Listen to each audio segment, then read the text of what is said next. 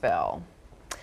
Well, there is a new fashion trend that is impacting the shoe world as we know it. That's right. People are wearing shoes where the big toe is separated from all the other toes, and that kicks off today's buzz. Let's take a look. There is a split just for the big toe, so it is similar to a flip-flop, just encased.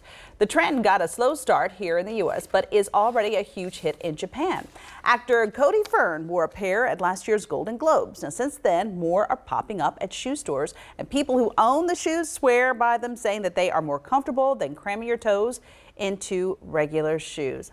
Well, I guess it's a peep toe. Funny, but I can see why that would be a little more comfortable, to be honest. Yeah, I guess it gives more space for you to move around or whatever, but I don't know. I guess maybe we're just, used to seeing just the peep toe in the middle instead of just the big toe. But when you think about it, though, it's probably not the best. You know, people have foot problems or problems with toes and that kind of thing when they're all crammed, especially in women's shoes, when they're all, crammed together because it's a pointed toe, or even if it's not pointed, just the way they're shaped. Because don't they say that the pointed toe actually creates like a bunion? I think podiatrists are like, so hey, this maybe is better for you. But the Japanese have been doing it, since the 15th century with their geta and their tabi. So, I guess we're learning from other cultures. We'll see. There you go. Well, doctors in the UK say a teenager's poor diet caused him to go blind. The 14-year-old boy, described as a fussy eater, went to the doctor complaining he was tired. Blood tests showed he was anemic and had low B12 levels. Within 3 years, he was deficient in many nutrients and had completely lost his sight. The boy admitted he had only eaten chips, French fries, white bread, sausage, and processed ham since elementary school. The teen's mother says she doesn't know how to get him to eat different foods. Were you finicky? I was when I was a kid.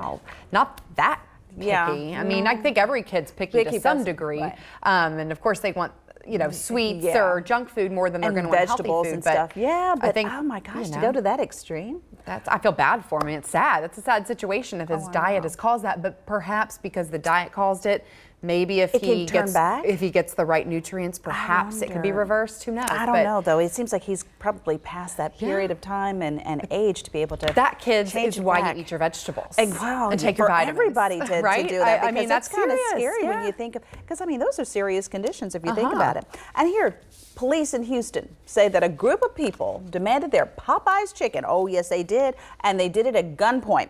It all started when a car filled with some folks were told at the drive-thru window that the popular sandwiches sold out. And that's when they tried to storm the restaurant with at least one weapon. An employee was able to lock the doors before the five could get inside. And you know what? We have had a few stories on the Popeyes chicken sandwiches that keeps coming back into the buzz. I called the GM for the location here on New Circle Road. Yeah, do they have them? This is what she said to me. She said that it's all about a glitch. It's about the buns. And so they have the meat.